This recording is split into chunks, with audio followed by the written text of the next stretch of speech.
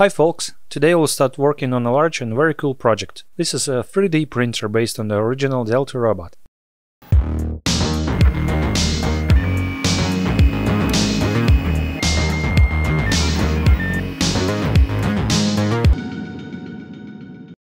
This is my second printer of such kind. The first has been working for 2 years. I have decided that it successfully passed test drive and it was time to create the second version. I want to note right away that what you will see in this series of videos, because I have a lot of material, which you will not find either in Russian or in English or other languages. This will be what is called truly unique content. There are no detailed video guides for assembly and configuration, because such printers that are based on the Delta robot are not produced, at least not yet. However, it can be made and assembled independently.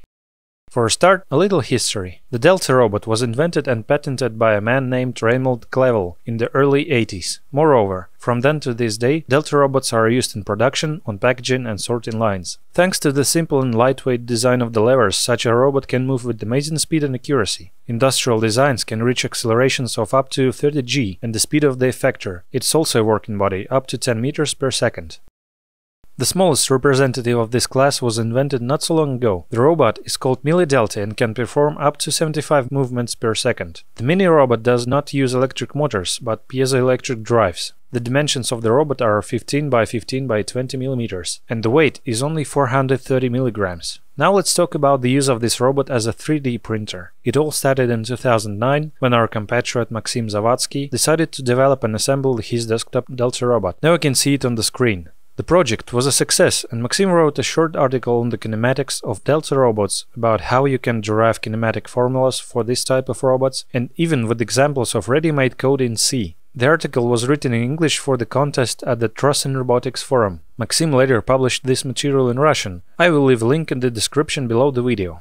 In 2010, the first amateur project appeared, authored by two members of the rap movement with the nicknames Energetic and Reynode. In 2013, the Rapid-Delta project from David Akers, a UK teacher, appears. He put his project on Kickstarter, but he didn't collect the required amount. In 2014, he decided to try his luck on Kickstarter again with the new project Rapid-Delta Jerem. Nevertheless, it also failed. Later, David posted the project free access on Thingiverse, where anyone can download it. In the same year, Firepick-Delta by Neil Jensen appears.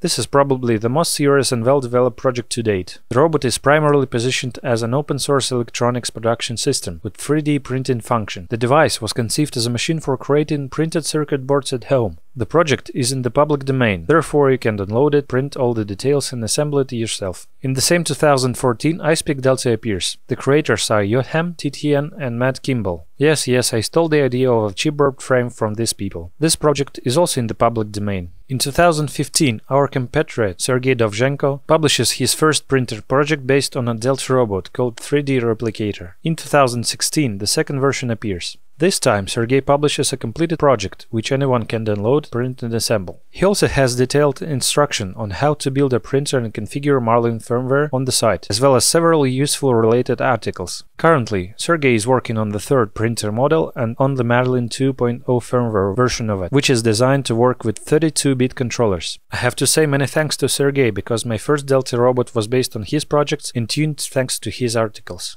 In 2017, the Adapt 3D project appears. 4 engineering students at McGill University, located in Montreal, Canada, created it. The project was created to participate in the annual national competition. By the way, the project is among the winners for 2017 on the website of this competition. In the same year, I published a short article on the assembly of my first Delta robot, where I shared the experience of assembly and configuration. Now you can see the archive footage of one of the first test prints shot on Potato. Here are more or less serious projects of such printers. There were a few garage and homemade products, but I could not find detailed materials such as drawings, parts lists, materials and 3D models. And of course, one cannot fail to mention the Delta printers that you can buy. In 2012, John Royal introduced a prototype Delta printer called the Rostock in Seattle. Later, he creates on its basis the well-known Kossel. The Delta printer is a simplified version of the Delta robot. The addition of vertical guides with carriages made it possible to simplify assembly and create easily repeatable projects. It's also made it possible to simplify the code and enable such printers to work on boards with an 8-bit controller, for example on the well-known Arduino 2560. The Delta robot, on the other hand, requires a lot of computing power and works on an 8-bit Arduino with some reservations and problems. It may seem that Delta printer is a more advanced version of the robot, but it's not. Yes, it's easier to manufacture, but the introduction of liner guides into design also brought into it all the problems associated with them, which were not in the original design. First, these are high requirements and the dependence on the quality of guide shafts or rails, as in any other liner printer. Such guides tend to quickly wear out both the shafts themselves and liner bearings, wear, backlash, noisy work, etc. In the end, high-quality shafts or rails of the right length are not cheap. The Delta robot is initially devoid of such shortcomings. The only thing that may sometimes have to be changed is the hinge joints. In the first version, I have the usual spherical tips, and in the second, I decided to try magnetic joints. Let us see how they show themselves. Here are the parts that I replaced in 2 years of the printer operation. This is a couple of ball joints, which are very much loose in the first month of work. The rest still work well, and this even though I forget to lubricate them. I also replaced one radial bearing in one of the gearboxes. After about a year of work, he began to click. It didn't affect anything well, except for my nerves. Such bearings are designed for much greater loads than those that they may experience here. There can be two reasons for failures. I pulled the belt too much, or it's just a factory defect because such bearings from China are very cheap. Therefore, it's all that I have replaced. All the belts still work and look normal. I pulled them a couple of times, and even then, just as a precaution. Besides, such printer works with high quality, with such high quality. This is PLA plastic, a nozzle of 0.5 and a layer of 0.2 mm. I cannot name the exact print speed because the host programs and slicers do not know how to work correctly with such mechanics, because the actual speed is significantly different from the set. Well, they do not know how because, as I said, such printers are not available. And this is the smallest of the problems of the Delta robots, so there is no point in paying attention to it yet. Next, what are the advantages of 3D printer based on a Delta robot? First of all, its reliability and durability. There's simply nothing special to break and wear out there. Properly assembled printer will work for years and doesn't require special maintenance. Replacement parts like tips, radial bearings and belts, which theoretically can fail, are very cheap. The second is cheapness. The first version, in the form of which it works now, will cost about $180. This is taking into account the installation of MKS-based control board, which is not cheap. The second version cost me about $280. Well, let it be $300 with a margin. Here's the same control board plus a bunch of additional modules from the same manufacturer, MakerBase. This is a 3.2-inch touchscreen display, a Wi-Fi module, a filament sensor, a printer power failure detector, and automatic shutdown module when printing is completed. This is surely not an advertisement. There are simply no other similar integrated and relatively inexpensive solutions. And the third advantage is noiselessness.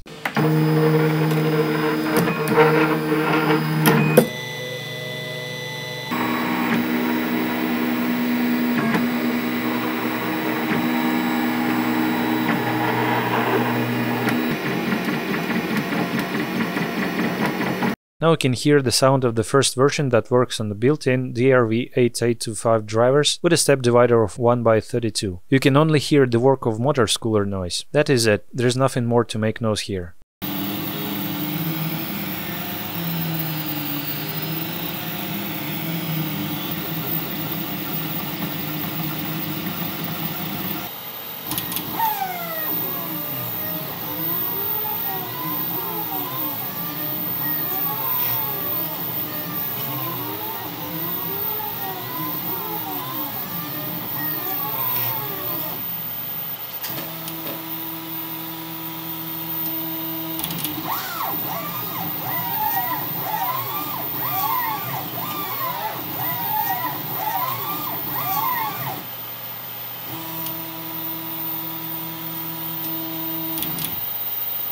And here's the second version. Thanks to the quiet LV8729 drivers with a step divider of 1/128, the motors work almost silently. The coolers are much louder than the motors, and you'll need to do something about it.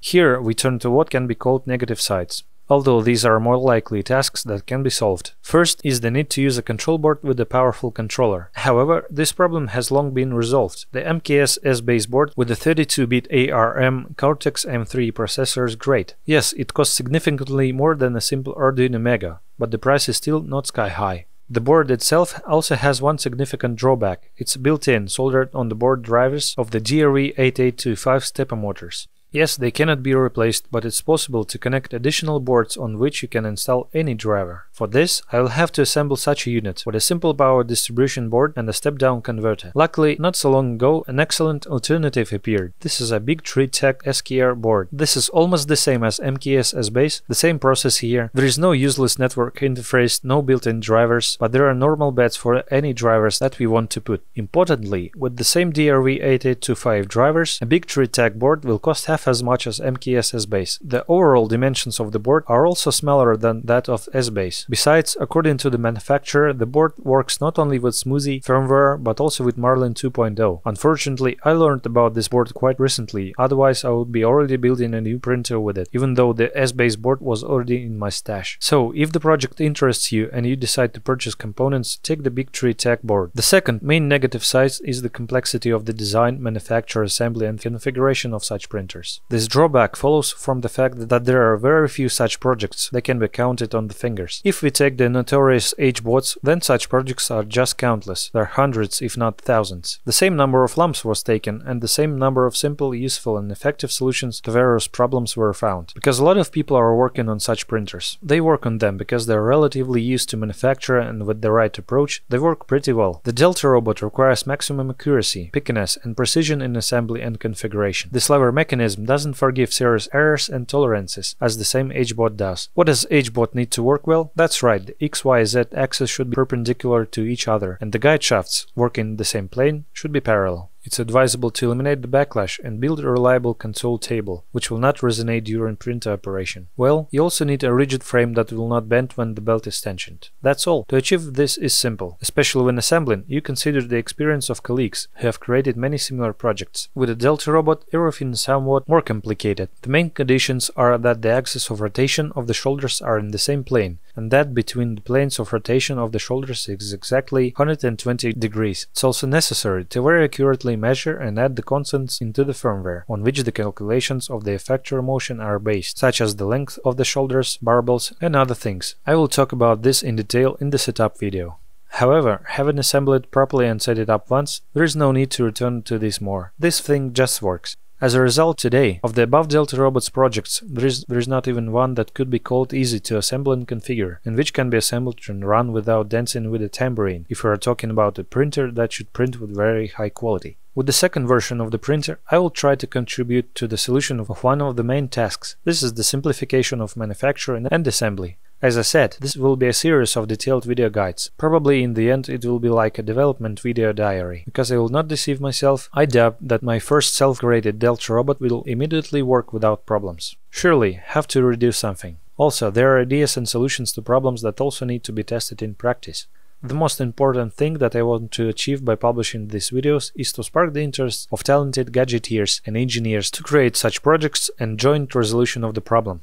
Indeed, the Delta robot has incredible potential as a 3D printer. It's quite simple in design, reliable, durable and very budget-friendly. The price of all components and materials is comparable to cheap Chinese printers, but the print quality surpasses them dramatically. Also, do not forget about silent operation. This is a very important quality for a home 3D printer. If such a self-taught person like me was able to assemble 2 working prototypes, then this will be possible for others. Besides, I am sure that together we can create a truly popular 3D printer. Good luck to everyone and see you soon!